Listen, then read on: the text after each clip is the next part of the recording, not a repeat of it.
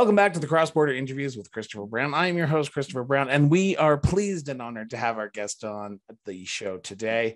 We are bringing him back, but this time solo, because he wants to talk, and I want to talk about his career as an independent author. Winslow Swan. Swan, thank you so much for doing this. This is an honor and a pleasure to have you back on the show. It's great to be back. It really is. So Swan, let's get the first question right out of the bat here. Independent author, where's your desire to write come from? Well, I would usually say, as my pat answer to that, it's to get the voices out of my head.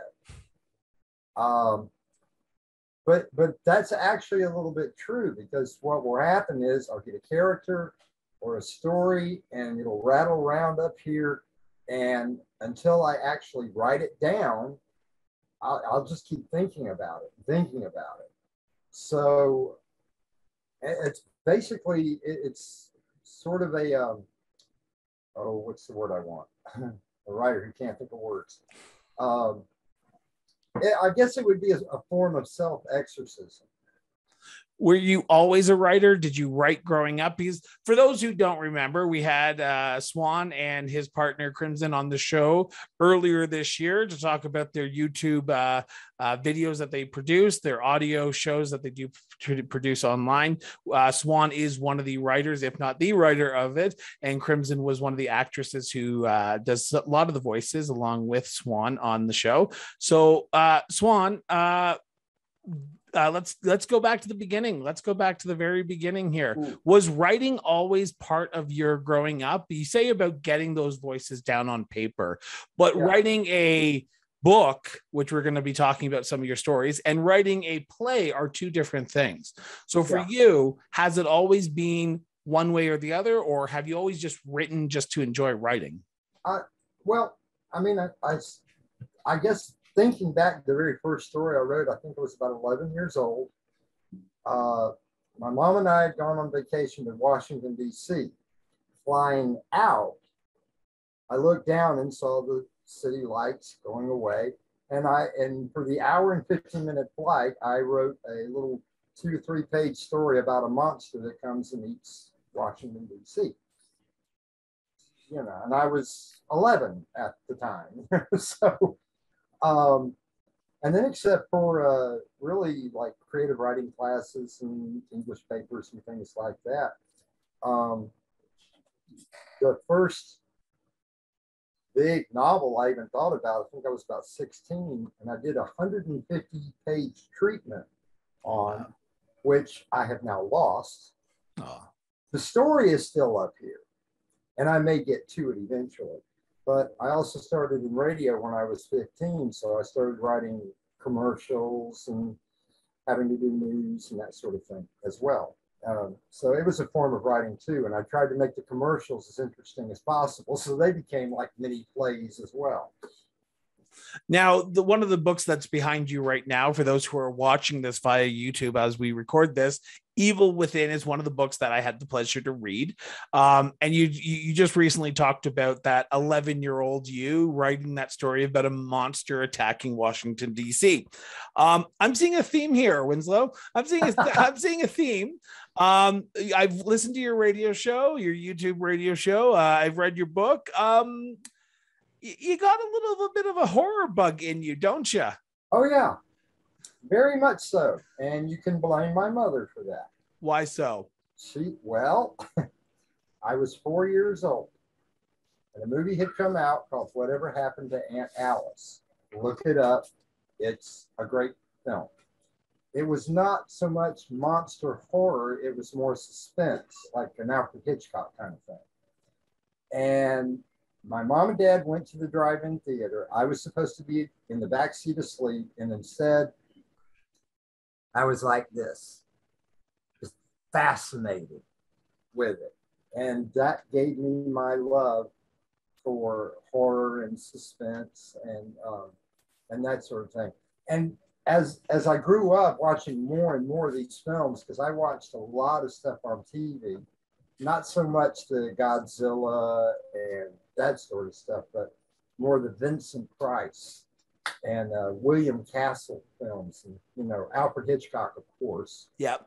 But as my mom would say, you're not really scared at these, and I say, well, not really, because I'm looking at them from a director's point of view. Like, I would watch a film and go, wow, I would have changed that, or I would have put something else in there, or something like that. So, whereas I'm always looking for the twist in the tale, or the horror theme or something, it's not that I don't watch other things. I do enjoy other genres, but I just kind of gravitate to horror, and I always have.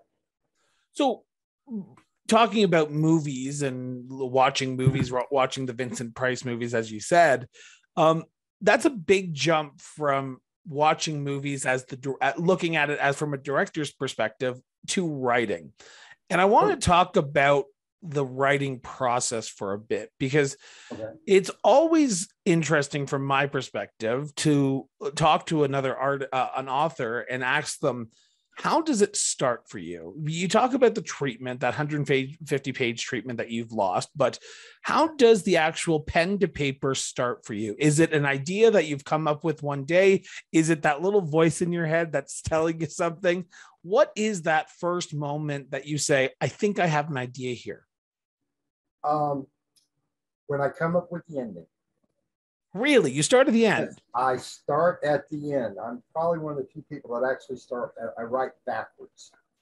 I start with, I'll get an idea for a scene or a character or something like that.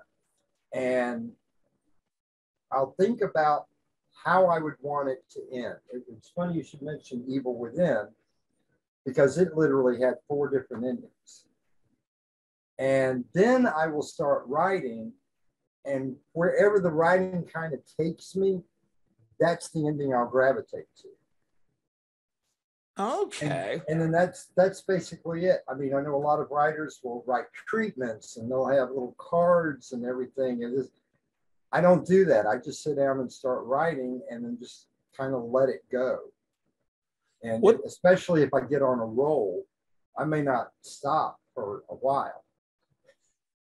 The books that I've been able to read from yours that you sent to me before we sat down and did this, you're able to develop a character in a very fascinating way. Is it hard for you to write different characters? Because it seems so natural when you're reading the characters, like the Tanners of Evil Within, right? Is it hard to sit down and say, okay, I'm coming from this as a horror fan, so I need to write these people as nice, innocent, lovely people and then put them through the ringers? Or is it easy for you to do that? It's actually quite easy to develop a character. If I've got a good story matched with the character, and like going back to the radio plays that Crimson and I do, that is completely typecasting, because whereas an actor can play a role on screen or on TV or on the stage or something, and you can just, with the costuming and makeup and everything, you can just about do anything. But with radio, you don't want to have a voice like this playing a 5-year-old kid, So it's completely typecasting. But developing the characters has really never been a problem for me, because with all of the movies that I've watched and all of the books that I've read and the radio programs that I've listened to over the years, I have this wealth of information. So I'm able to delve into that. And then, of course, people I've met along the way, I've, not to name names or anything like that, but some characters are based on people that I've actually met and have interacted with. Okay, the $1 million question has to be asked now, because you opened it up. I want to play in Pandora's box here for a few seconds. Has anyone ever called you out on that? Read one of your books and go, that's me. Why are you writing about me? Actually, no. Wow. It has never, ever happened. Probably the closest that I've come has been a few characters that Crimson and I came up with for the show, and we looked and went, "Oh, that is so you," or that, "Oh, that is so me." I mean, But other than that, no, no one. Yeah, that matter of fact, a lot of my characters, um, especially in one particular book, are based on real people, but you have to say, not intentionally. Not intentionally. If there's any resemblance to any person out there, this is not intention, but in reality, it totally is, everyone. Totally is. Yes. So I've had another independent horror author on this show. I think he's your friend and my friend as well, David Mercer. And I've always asked him, I asked him, but I want to get your opinion as well. How hard is it to kill one of your characters? Because okay, David was like, it's so hard because they're like part of my child. You're like, kill them. No, I usually have in mind which character is going to bite it, pretty much, and I have in mind how they're going to die. Do you ever read something that you've written about how you've killed someone and go, what the fuck is wrong with my mind thinking that that's how I'm going to kill somebody? Because I read horror books all the time, and I go, what was the author thinking at that moment when they've killed this person or tortured someone? And I'm going, like, is this the inside little voice of Swan telling them to kill him this way? Yeah, if you listen to our first episode, Hats Off to Henry, which is one that Crimson wrote. Yep. That was her baby.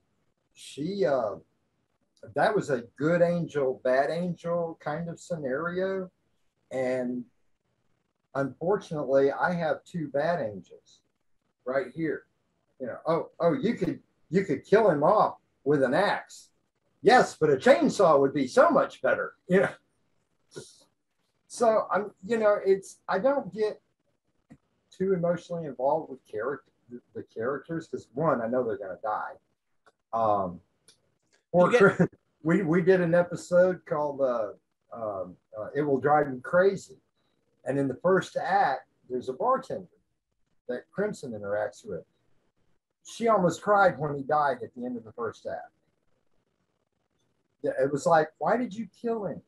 Why did he have to die? I said, because it moves the story along. So, and it's the same with the books. It's a device to use the story to keep the story moving towards the end. You've written numerous books that can be found on places like Amazon Canada, Amazon the US. I'm assuming other places as well, but through Amazon is where I can find them, and I can send my listeners and my viewers to the Amazon link so that way they can pick up some of your books. That would be wonderful. You started to self-publish kind of at the beginning of the pandemic, and then according to Amazon, they might be done beforehand, so you might be able to correct me here. Yeah, I actually started the first book, which is this one, The Convincer. I don't know if you can see it. Yep. Okay. This was actually first published in 2011. Oh, wow. It was probably the easiest one to write. It was my first book, but I had developed the character so well in my head for years. And I finally got the opportunity to sit down, and I went, okay, you're going to write 5 pages. And when I say write, I mean pen, paper, arthritis and all. Mm. And there would be days I'd write 5 pages. There'd be days I'd write 20 pages. It was also the scariest book for me to write, because it almost seemed like it wrote itself.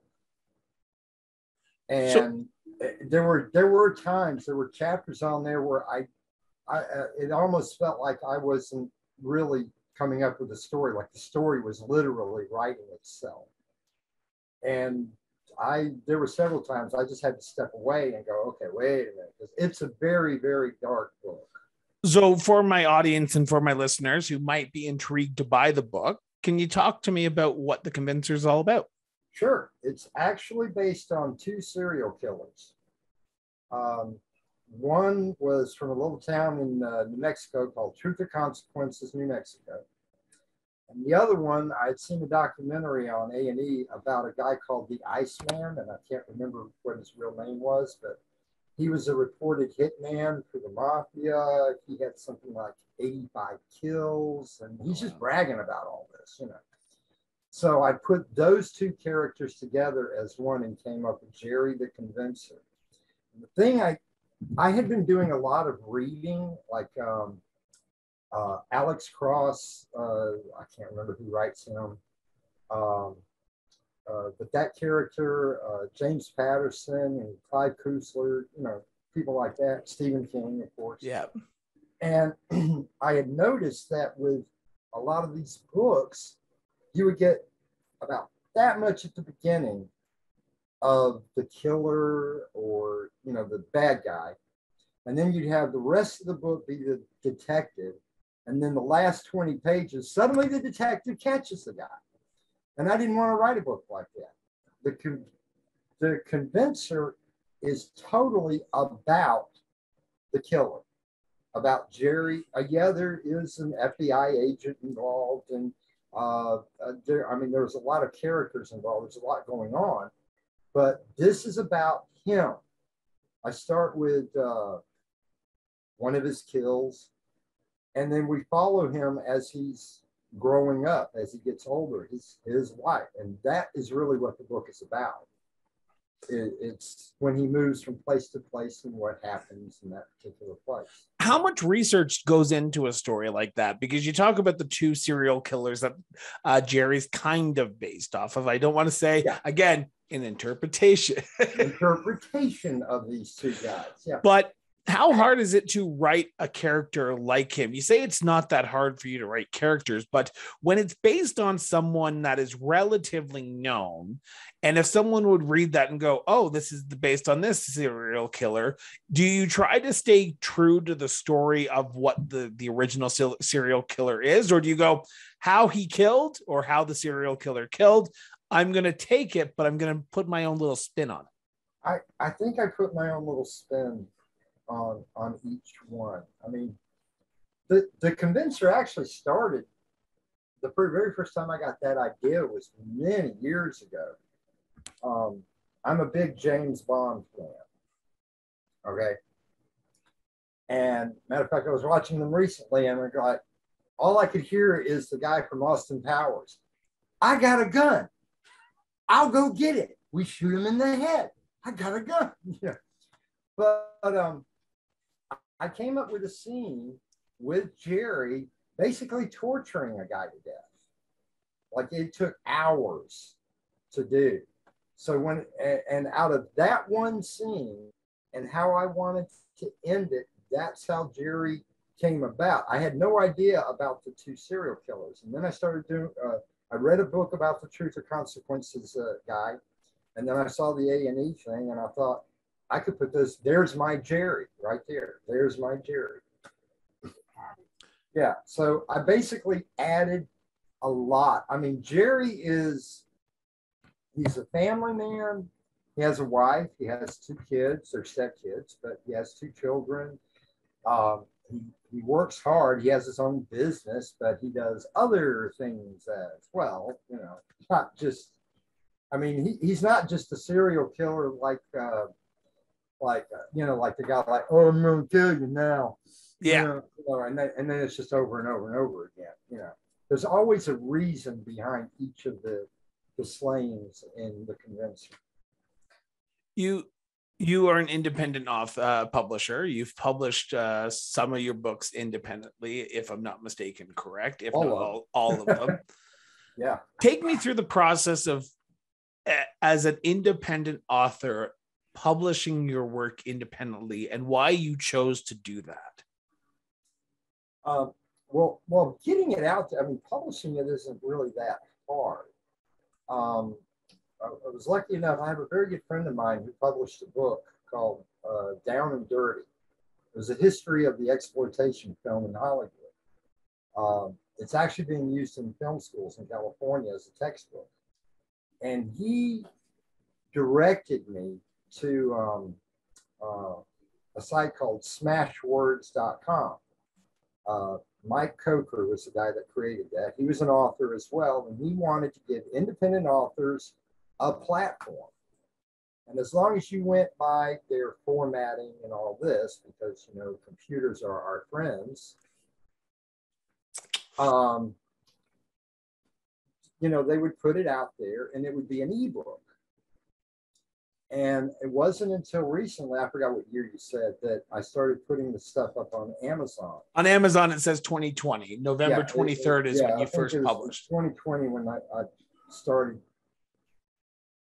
basically putting them on Amazon. I mean, they're still on Smashwords. And both of those companies distribute ebooks like all over, like I'm at walmart.com. You know? But, you know, it's just a lot of different platforms for the books. The biggest thing is the promotion and getting the name, you know, like my name, Winslow Swan, out to the public. And maybe they'll pick it up. And that was the whole idea behind the radio show, which is now in our 5th season.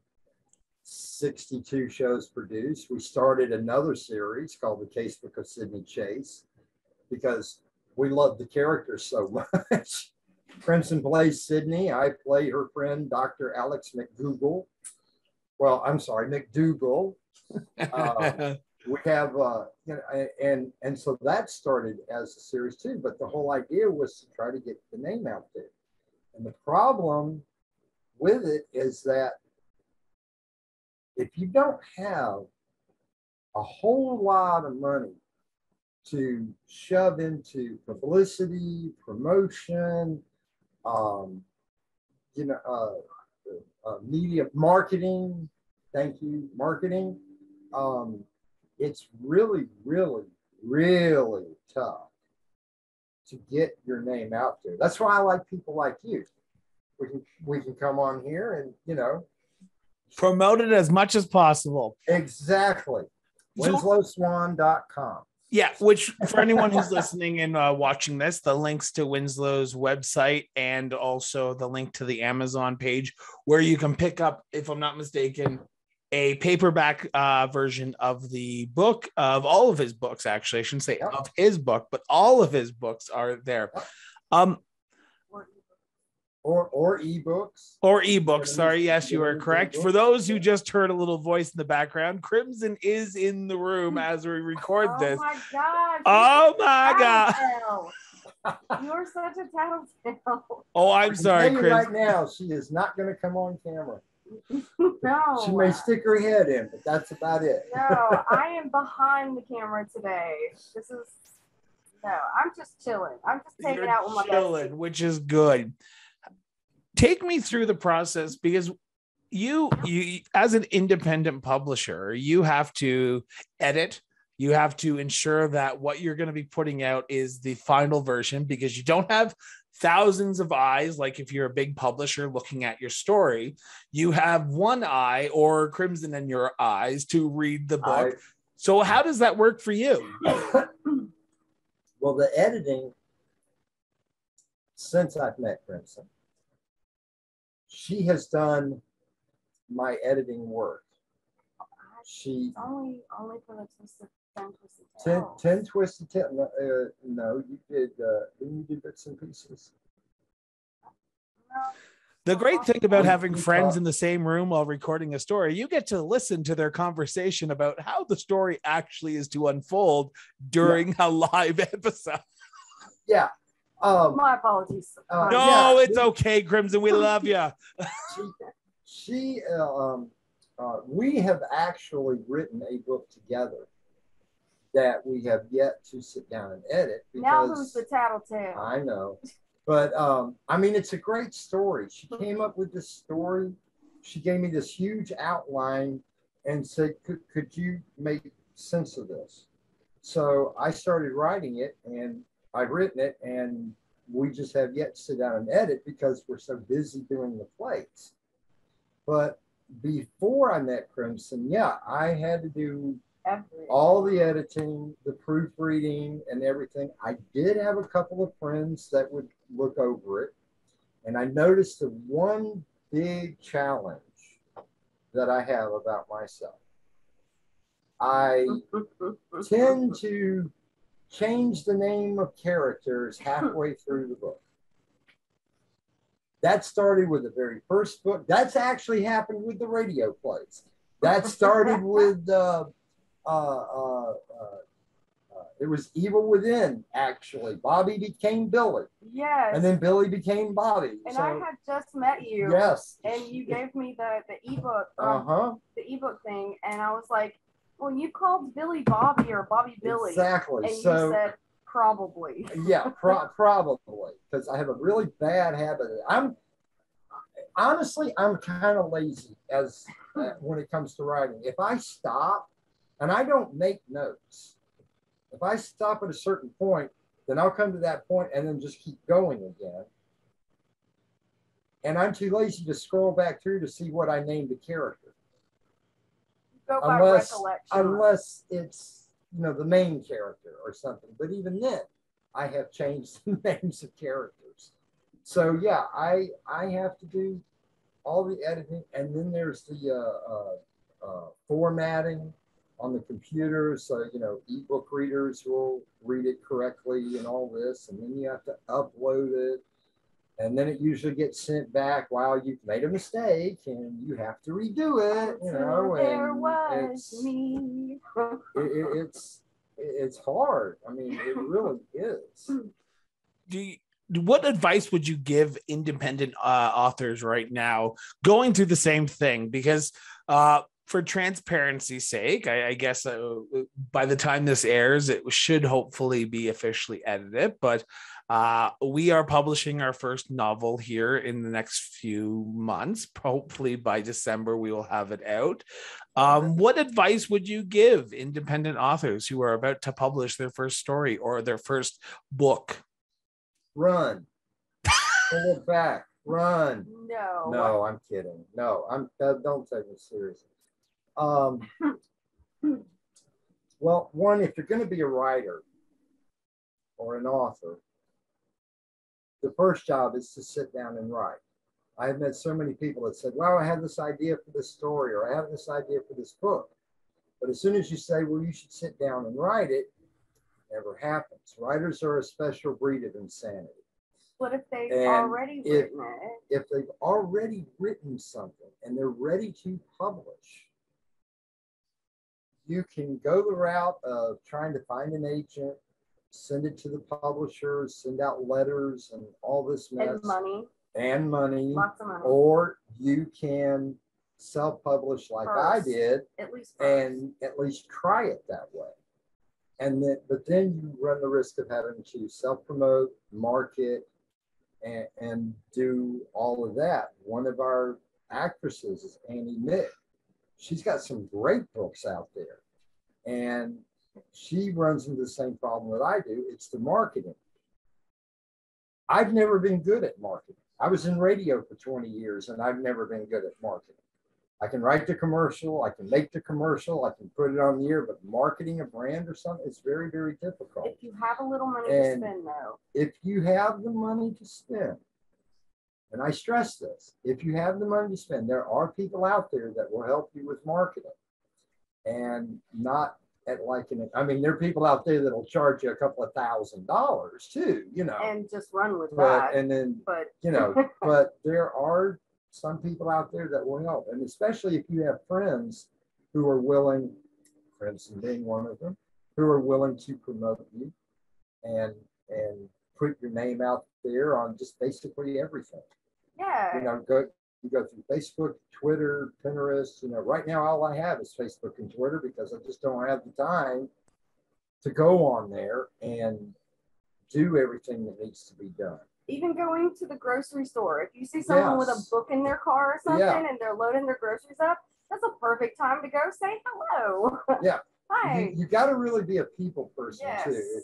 Yes. If you've got a book out there, I carry a box of books with me, and we'll go out together, like to the grocery store or something, and just start talking to people. Oh, well, I have, would you, here's a copy, and I'll sign it for them. It's another way of getting your name out there.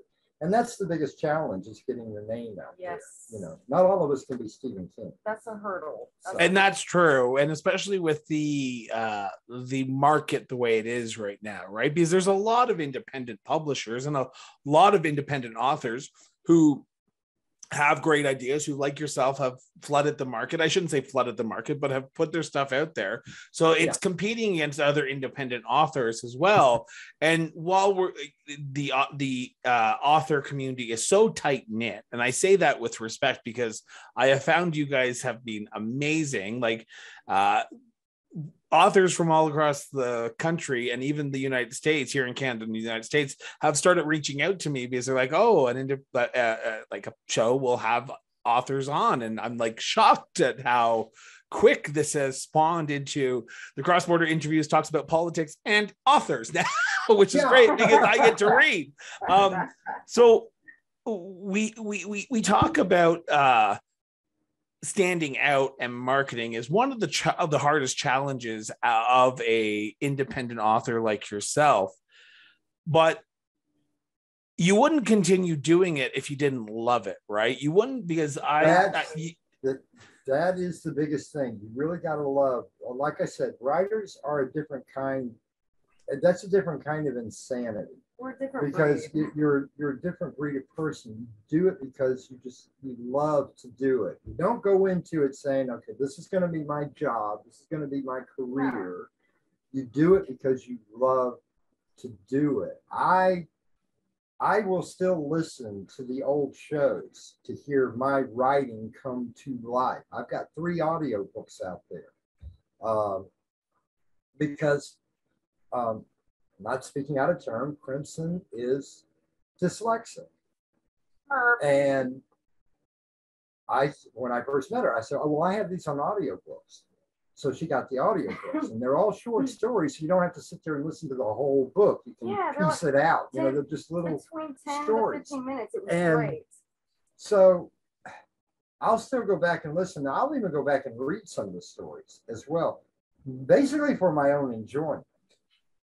And if you don't love the writing and all that, then you really have no business being a writer, because it's going to come across in the writing. Yes, it will. That it's just, you're just kind of doing it.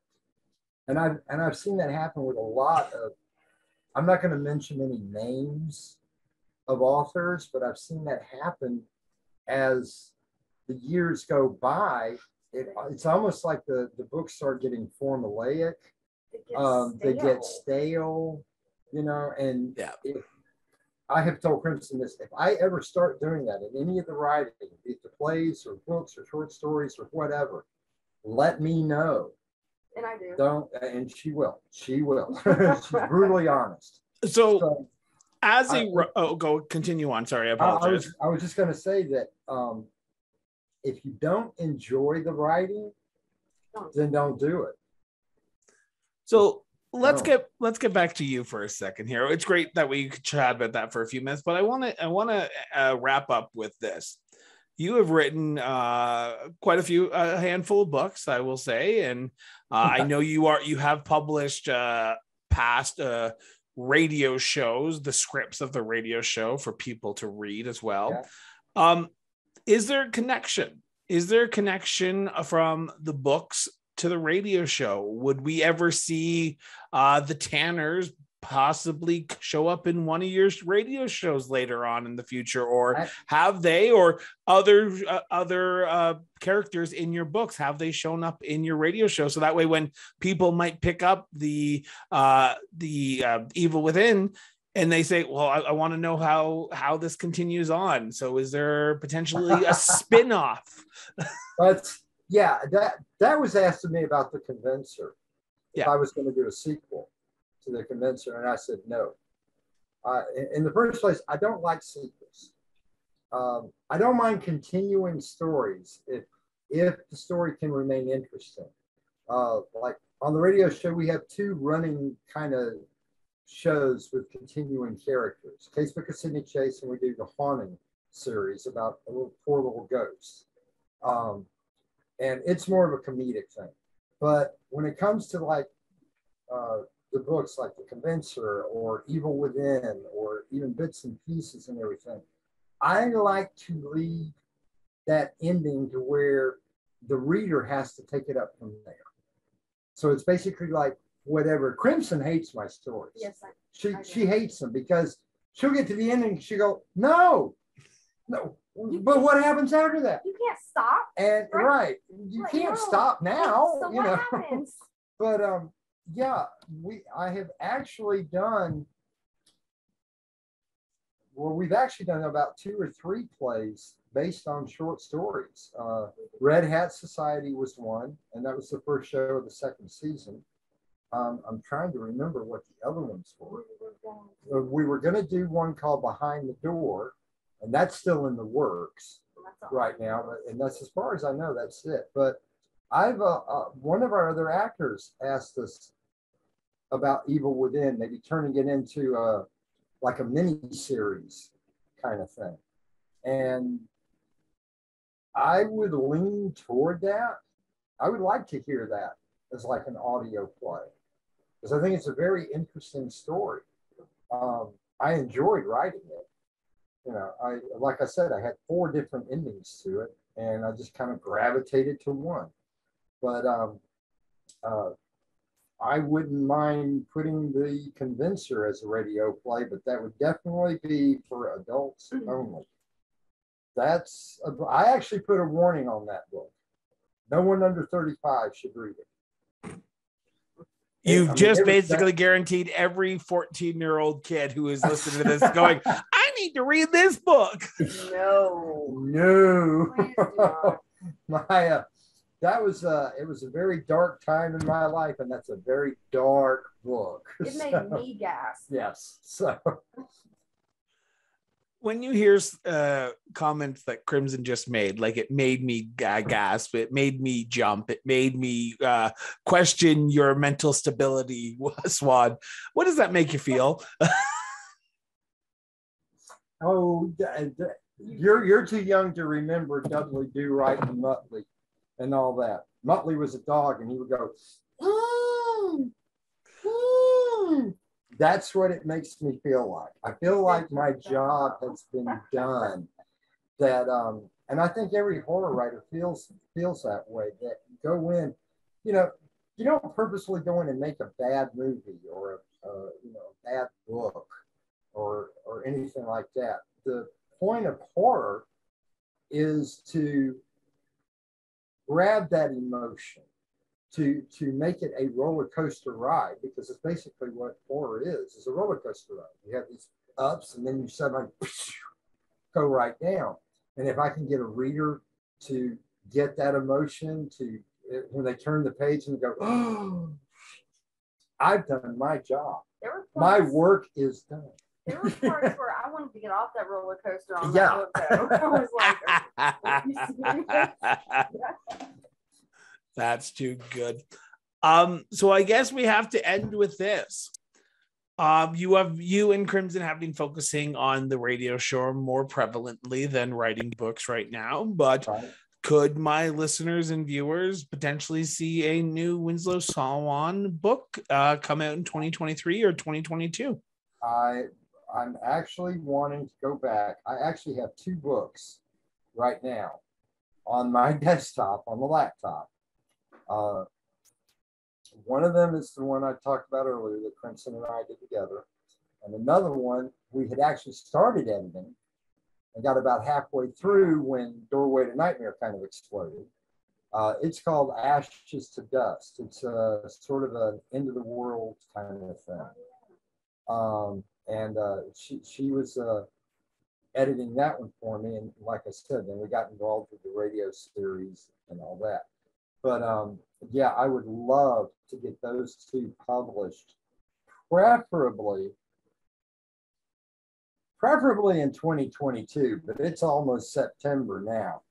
So I'm looking at 2023, at least to start getting it out there. And then Crimson gave me an idea of taking some of the plays and actually turning them into short stories, just as regular stories instead of, the play. And then I can delve more into some of the characters, give a little more character development to them, and maybe expand on the stories a little bit. So that's actually another project that I've been thinking about as well. You have a lot. Yeah, to think about. I do. I have a lot going on up here, and it's a scary place up here sometimes. Yeah. Well, I look forward to what that crazy place brings us in the end of 2022 and 2023. Swan, I want to thank you so much for sitting down and doing this. It's always Chris, a pleasure to have you on the show. You are you're a godsend for independent authors. Just keep it up. That's all I can tell you to do. And thank you. And good luck with yours. Well, thank you. I will send you a copy of it once it's done, please. So that way you can get a copy and you could read all about the last three. It's not a novel, it's a biography. So it's the last 3 years of my life and everything that's gone on with me. But Winslow, I want to thank you so much for doing this. This has been an honor to have you on the show. And when the next book comes out, I will have you back on the show to do another promotion of it. Okay. Okay. Sounds good. And I know she was in the back, but if you want us back on again to talk about the radio shows, we'll do that too. We might have you back in October for a Halloween edition. We are doing a Halloween episode. A Halloween special. A Halloween special. It'll be an extra episode for the 5th season. Well, we might have to bring a roundtable discussion about the horror genre in particular with you and David, because our other independent author, you know David, right? I mean, I know him through Twitter. Yeah. Yeah. Well, we will officially introduce you guys via round table and talk about the horror genre in particular. Crimson, Winslow, Crimson, Swan, David, and Chris talk about horror. So what could go wrong with two crazy people who have really upsetting things in their head 24/7, 7 days a week, and a guy up in Canada going, "Oh, this is too much for us Canadians, eh?" So with that, I want to thank everyone for tuning in and watching this great episode of the Cross Border Interviews. For all, like I said during the interview, if you want to pick up a copy of any one of Swan's books, follow him on Twitter, follow his YouTube channel that he does radio shows with Crimson, and just support independent authors, because they need it much more than those high floating. Not that they're bad, because I'd love to have Stephen King on the show one day, but support independent authors and just read, because it is a dying art form out there. And I think we all need to get back into it. So with that, I want to thank everyone for, go ahead. I was going to say, I mean, it's just like the movies, the movies have become so formulaic, even horror movies. Yeah. And the ones you see getting the most press are the independent ones now. The ones that didn't spend $80 million. They spent like $6 or $7 grand and made this movie, and it's actually a really good movie. And sometimes much better. Them, but there's some gems out there. Support the independents. Yes. That's true. So with that, I want to thank everyone for tuning in and watching the Cross Border Interviews with Chris Brown. Have yourself an excellent day. And remember, everyone, get out from behind social media for at least 5 minutes a day and go have a conversation with somebody. It helps our democracy. It helps our society. And helps us as a better make us a better people. So with that, have yourself an excellent day and talk to you guys later.